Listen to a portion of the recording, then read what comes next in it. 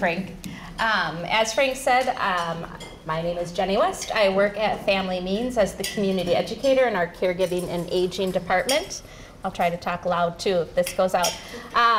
And what we do is we help the caregiver. We help individuals who are caring for somebody else, whether it be a partner, a spouse, an older adult, and even young children who might have a diagnosis. And one of our big education points is all around the dementia diagnosis. As we know, Kim is going to be my little button switcher.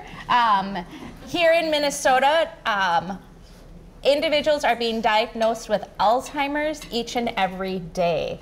The older you get, the higher chance that you might receive a diagnosis of Alzheimer's. These stats are taken, as you can read them, 1 out of 9 individuals over the age of 65 have an Alzheimer's diagnosis, and it continues to increase as you age. The one thing that I want to bring you to look at is to be aware that this is specifically only for an Alzheimer's diagnosis, because we're going to go into other diagnoses that do have a cognitive decline. Just to let you know too, in Stillwater we were able to do, based on population, there are over 1,000 individuals who have a diagnosis with Alzheimer's, and of those, approximately 125 are living home alone still and trying to manage all of the day-to-day tasks that are required.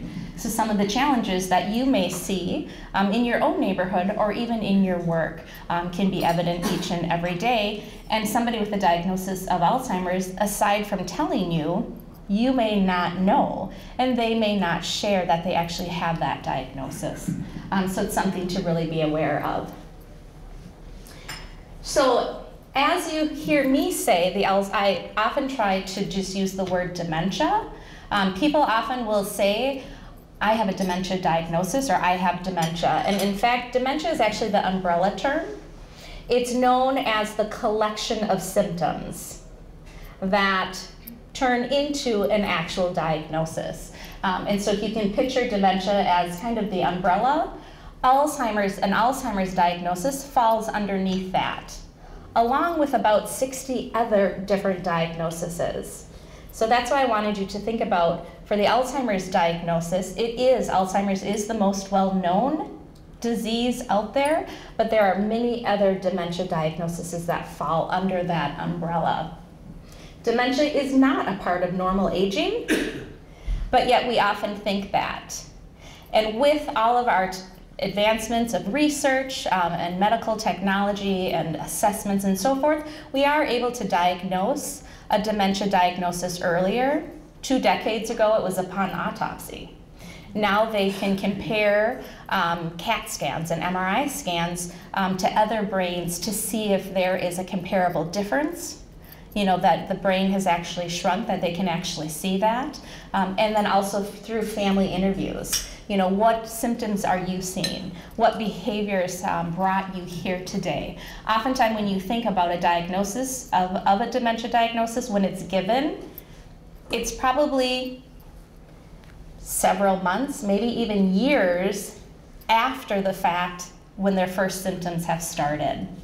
Oftentimes we'll hear families be a little bit relieved to hear the Alzheimer's diagnosis, because they're like, oh, now it makes sense. It makes sense. 3 years ago, when my mom was caught shoplifting at Target.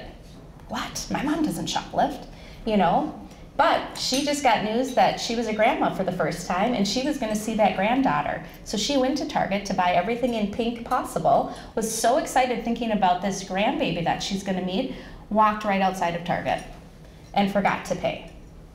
So oftentimes when law enforcement does become involved, it's shoplifting, and not necessarily speeding, but driving too slow on the highway.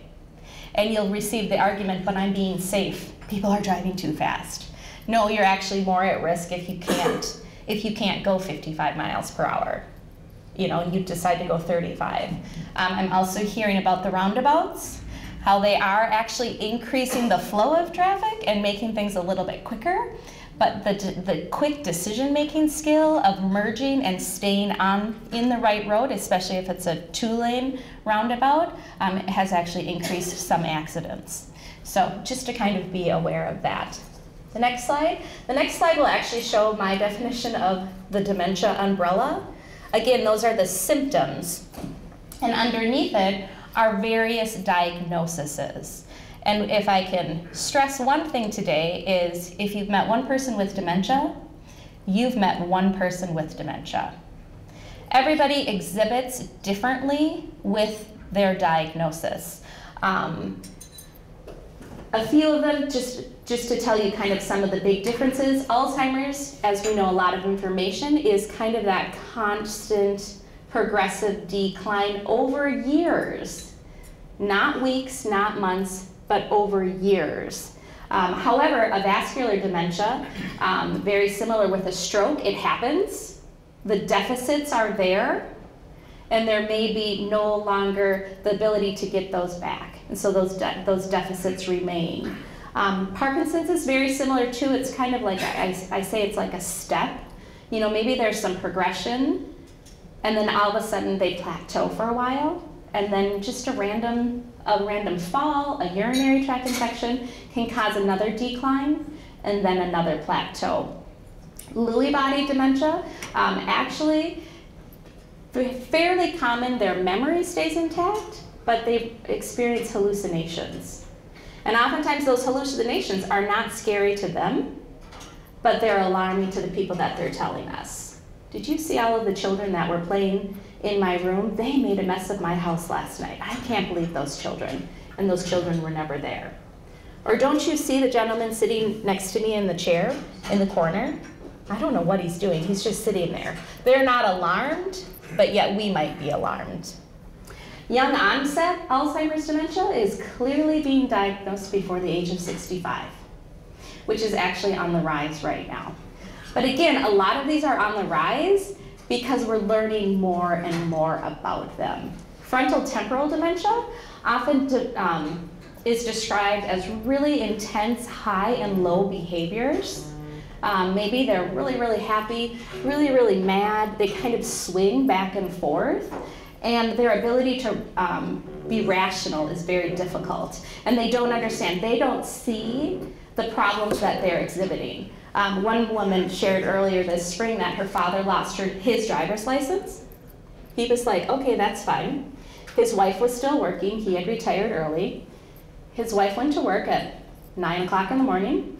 He took a taxi to the airport, bought a plane ticket, went to Kansas, tried to buy a Bose jet, some airline, like a airplane, had to, and was to the final step that he actually had to call his wife to get a verbal approval to purchase the jet. Not a problem, call my wife, here's her work number. Called, and the wife said, excuse me, where is he? Where are you? He's trying to buy an airplane to compensate that he had lost his driver's license. Doesn't know, but he didn't know how to drive an airplane. So kind of that rationale. It can be very different. And I just want to tell you these because, again, once you meet somebody with a dementia, you've only met one person. It really does vary from person to person. And what happens with any of the dementias is that there's a cognitive decline in one of these following domains. Now, oftentimes, and I should have asked, when I say the word Alzheimer's, what do you think of? People forgetting something. And absolutely, memory is included in every single dementia at some point in that dementia journey, but it's not necessarily the first thing to go. Oftentimes, individuals with Alzheimer's, maybe they still have the ability to drive very, very well, but they can't calculate their checkbook. Maybe they're not doing really good with numbers. Language is a very big factor when you think of all of the communication that we do, that everybody does, and if they're not able to recall a certain object, a certain name, you're going to see that decline. But in some of the different diagnoses, it's more prevalent in a specific diagnosis than another. So there are a lot of variations. Decision making, that ability to stay focused on a task, is really important. Reasoning abilities, kind of like the gentleman who wanted to buy that plane to offset his driver's license. So really, everybody is different, and you might see a deficit. It's not that everyone has a decline in every single domain. It may hit one domain more than another. And that's why you hear people who have a diagnosis of Alzheimer's still being able to drive, because they probably haven't lost that domain. They haven't lost that ability yet. They've lost other things. It's not all or none. And oftentimes too, people think, and we all jump to it, they're gonna forget my name. We don't accept the individual where they are. We tend to jump to the later stages, but we don't let the person we don't allow them to stay in the stage that they're at. So we kind of put that notion in that they can't do anything, and yet they still can do a lot of things. And that's why I'm here today, is to bring that awareness and that education, whether it's you have somebody in your family with a diagnosis, in your neighbor, or even the patrons that visit you at work. Next. So the warning signs, the next 2 slides, the next 10 bullet points, are just kind of the cues and those, oh yeah, mom has had a hard time with this lately. Does it mean that she has Alzheimer's? We're not quite sure, but what should you do? Because we all make mistakes, right? Did everybody really know that today was Thursday? Especially with Labor Day? Has everybody, even myself today, I'm like, really? Today's Thursday, not Wednesday? Because I've only been to work for 3 days. Where it takes us kind of that orientation. We all make mistakes. Who in this room has not, or who hasn't forgotten to pay their bill? Whether they simply deleted it in their inbox, or they recycled that bill until the next month. You're like, oh my gosh, I can't believe I forgot that bill. Some of those things are common for us, and we can recall that. We can say, oh yeah, I didn't pay July's electric bill. Some people, maybe with a diagnosis of dementia, they're not able to trace back even a month or even maybe a week. And so they forget that. It's really important too for routines. For individuals with any kind of dementia diagnosis, having a steady routine can really keep some calmness and increase their independence. Confusion with time or place. We all can probably listen to a song that we heard on the radio on the way over, and it brings us back to maybe our wedding dance, or a particular song has some really important meaning to you, and you can go back to that memory, and then you can walk through these doors and come to the chamber meeting. Somebody with a dementia diagnosis has a harder time with that transition because they're back on their wedding day and they're enjoying that memory, and it's a great memory, and so they're going to live in that memory. It could take them a lot longer to realize that this is actually 2018 and not on their wedding day. Trouble understanding visual images and spatial relationships. And I'll use Frank's barbershop because a lot of times when you think of the barber, there's a lot of mirrors. The person is not facing you face to face, you're standing behind them, and then you come in with a scissors or a razor, and they might be startled with that noise. And then the floor could be that glossy floor. For individuals with a dementia diagnosis in the middle to later stages, that glossy floor actually looks wet. And they won't challenge you, like, Frank, mop up your floor. They'll just assume that that's wet and they'll walk around it. Even the black mats that we have in the front door to stop snow and sand, if you are at a restaurant or even out at the Mall of America, you can literally watch people walk around them because they think it's a hole. So it's visually not being able to say, like, there shouldn't be a hole in the front entryway, but it's okay, I'm just gonna walk around it. When you look at this room, you can definitely see where the wall ends and the floor begins because of the contrast with the carpet and the wood. If you go to the Mall of America or IKEA and try to figure out where you are, that's major disorientation. especially the new area of the Mall of America where it's all white. The walls are white, the floors are white. That can be very, very disconcerting for somebody. In the later stages with a dementia diagnosis, the vision, actually you lose your peripheral and you just start coming into who's in front of you. That's why it's always recommended to come face to face, so you don't startle that person.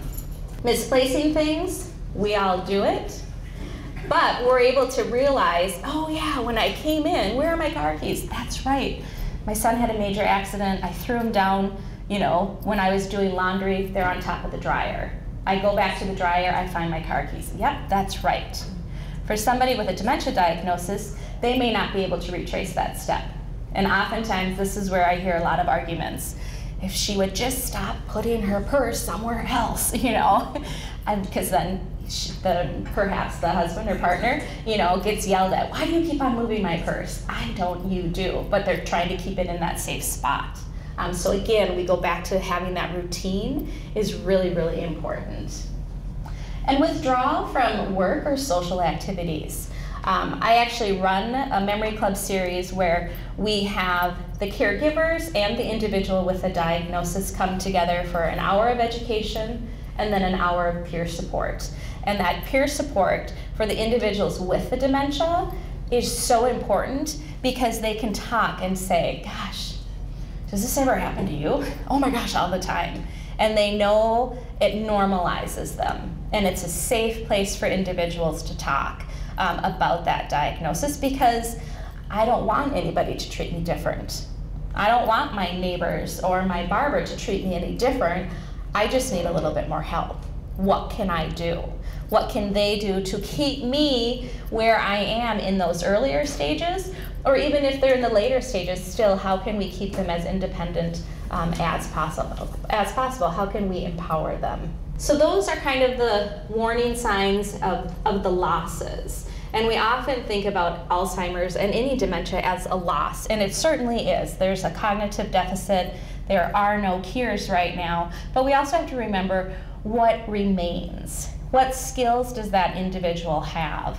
And I have to tell you that I've been to my fair share of funerals over the past 7 years of individuals who have died with an Alzheimer's diagnosis. And I never knew them before. I only knew them where they were with their diagnosis. And every time I sit and I hear the stories from the family members, I think to myself, that is the same person I knew. And I only knew him for 4 years. And here he's 85. That's the same characteristics that I would describe if I was speaking of him. Their social well-being, their manners, their humor remains the same. Oftentimes their ability to read our body language actually heightens. So when we think we're being snide and sarcastic, but we say it in a loving way, oh, they're picking up on it. And they will often respond the way you respond to them. They will mirror your behaviors, and that's the response that they'll be given. So if you're distracted, if you're talking loud, they will probably try to reach you and talk loud, and they'll already be distracted. So being very aware of that you want to try to minimize as much of the environmental distractions as possible. There's social graces, and music is absolutely amazing. A lot of times, especially with the dementia aphasia, atypical aphasia, they lose the ability to communicate, but you put on their favorite song, they're able to sing. There's something about music that really is so deep in your hippocampus that it retains, it's within their body, and that they're able to, and oftentimes we'll see people have conversations in song, instead to allow that ability to talk and to keep that communication going. So don't be afraid of using music. Maya Angelou said, I've learned that people will forget what you said, people will forget what you did, but people will never forget how you made them feel. And that's true with any dementia diagnosis. The content of what you're saying, they may not be able to recall. The stories that you say, the updates that you might give them, They may not remember until the next day, or they may not be able to repeat it. But the ability, how you make them feel in that time, in that presence, is truly a gift. So the next few slides we have, what can we do as an individual? And then I'm also going to touch base on what do you do at work? What are some of those possibilities? And the first one is responding to the emotion and not the behavior. I'm guessing that you probably all have some pretty good stories of an irate customer. How did you handle that situation? Did you try to keep them out in the open, or did you try to bring them to a quieter place just so they could calm down, whether they had a diagnosis of dementia or not? But responding to their emotions. Wow, I see that you're really mad. I would be mad too. Can we go talk over here? Wow, you really are angry because we're out of stock on X, Y, and Z. My deepest apologies. Can I get your name and number and I'll call you as soon as it comes back into stock? I'll deliver it to your house. What are those things? But responding to their behavior or to their emotions is really important. Focusing on their remaining skills, as well as being the memory maker. I have to be honest, I introduce myself to my own family because I'm so used to saying, my name is Jenny West, I work at Family Needs. I've seen you at my memory cafes. I've seen you at my, blah, blah, blah, blah, blah class. I always am that memory maker because chances are I have a better memory because I know that person might have a diagnosis of dementia and they might see me out of context. They might see me at Target or at church or even at family meetings but not remember that they saw me the previous week. So I become the memory maker. We don't say, don't you remember? What's your favorite thing that you do at the cabin? What was that occupation that you did, Dad? No, Dad, you worked at Control Data for 45 years and you did something with really small parts. What was that? Oh, they were chips, blah, blah, blah, I'm going to set him up for success. I'm going to start creating that foundation of the memory and then let them ask in an open-ended question, ask them to contribute as much as they can. One, you're starting to make that memory, but two, you're also giving them time to transition. Dad, I'm going to talk about your work. Okay, she's going to talk about my work. I need to process that. I'm going to try to work as hard as I can to get back to my working memories. And so by you creating that foundation can get them to that memory a lot quicker. So you're creating moments for success. You're empowering them and you're including them in opportunities. I had one couple that she loves to cook, he loves to clean up after after. And what would happen is she would cook, she would use every bowl and plate, it was fine, they would eat, and he would clean. He would wash the dishes and put everything away. Well, when he put everything away, there was just an empty space. So of course the coffee pot goes up in the cupboard because there's empty space and it fits. So that's my rationale. And of course the plates would go into a drawer because they're flat and the drawer is thin and flat. And so that was his rationale. So he would put things all in various places. So then the wife would come back at the next meal to cook and she's like, where is everything? And she got really, really frustrated. But instead of stopping him by cleaning, because he still did a really good job, she said, wash and dry them, put them all on top of the cupboard, I will put everything away. So she's meeting him where he's at. And she's having a lot less frustration the next time that she cooks a meal. But yet they're still able to tag team and do that work together. So really looking at their abilities on what they can do. Because again, we tend to jump to the 8 to 10 years down the road. We don't live in the now. An attempt to find humor if possible. We've got a lot of stress when it's caregiving related, especially with a dementia journey because it can be long. So finding that humor and that ability to laugh is really important. I've talked about this. Sometimes it's not what we say, it's how we say it.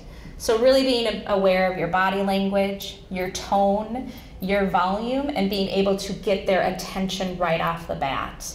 A lot of couples say, yep, we no longer can talk room to room. That's the hardest thing. I need to change my communication. I can't yell for him to get something. I've got to go into that room and ask him, so I know that he has my attention. You're never going to win an argument. Don't even try. It's not worth it. Just say yes and. Yep, Packers are the best. And I'm still going to root for the Vikings. Next. Successful communication occurs when you give them your time. I think the diagnosis of any kind of dementia, really what it helps for us, it allows us to slow down and meet the individual where they're at. We are a fast-paced society. We are go, go, go.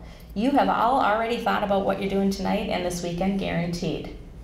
But for somebody with a dementia diagnosis, we need to be in the here and now. We have to stop all of our multitasking. We have to center on them and focus on them, and they will be able to feel that. In your businesses, what can you do? What would be really important that could help somebody with a dementia diagnosis? You know, come take a look, walk through your front doors. Are there signage that makes sense to you? Again, I use IKEA. I get lost in IKEA. I'm scared of going in there. So what does your building look like? What is your lighting? What is, do you have glossy floors? You might have them. Maybe you could add a couple of rugs to, take that glare off of it.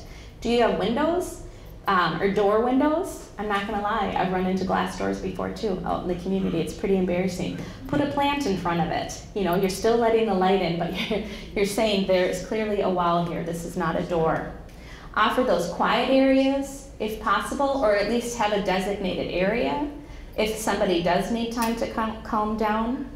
If you're able to do any kind of reconstruction, looking at unisex bathrooms has really been important, especially in restaurants where the husband and wife, maybe one of them needs assistance in the bathroom, and they're not able to because you've got a male bathroom and a female bathroom. So kind of being aware of that. And being mindful of clutter is really important. How to help? Share your stories with one another. Maybe that could be an opportunity. What has worked within your business might work within someone else's. Responding to the look of distress that they might have, and simply, may I help you? Can really engage somebody to be like, oh, okay. They're here for me? Yes, I need this. I've seen a family in a yarn shop. It was a grandma, a mother, and a daughter. And the grandmother kept on walking in the back of the cash register, and the daughter kept on getting mad. And the owner went up and said, can I help you?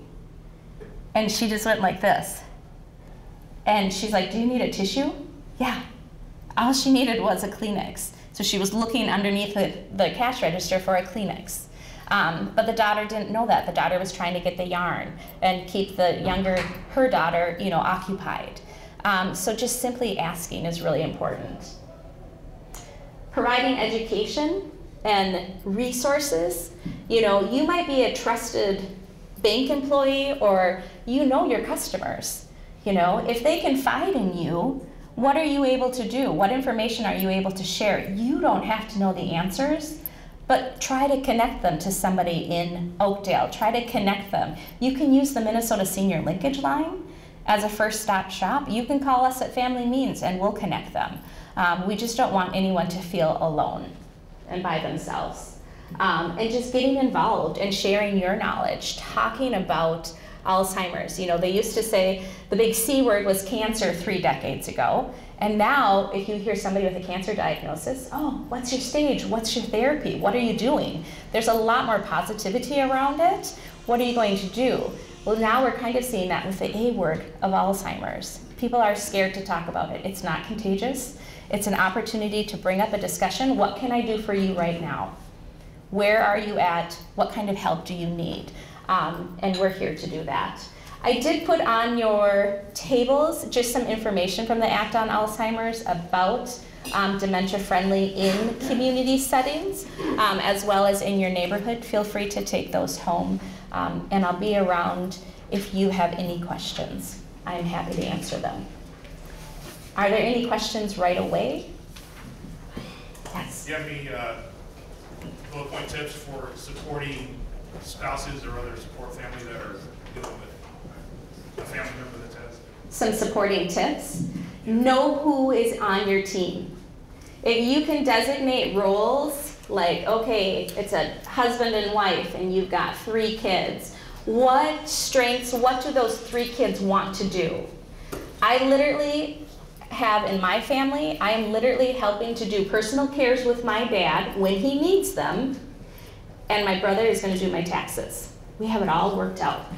Because my brother wants nothing to do with any kind of personal cares, and that's my comfort zone. So talking to your entire family, and your family might be by blood, but it also might be neighbors, it might be extended help and community supports that you already use, but start doing a checkoff list. Who can do what, and what do they feel comfortable with?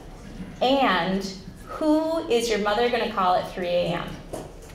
That's really important, because oftentimes when a crisis occurs, it's after 5 p.m. or on the weekend at 3 a.m. Who can your mom call that will have the phone nearby to pick up to step in and help out?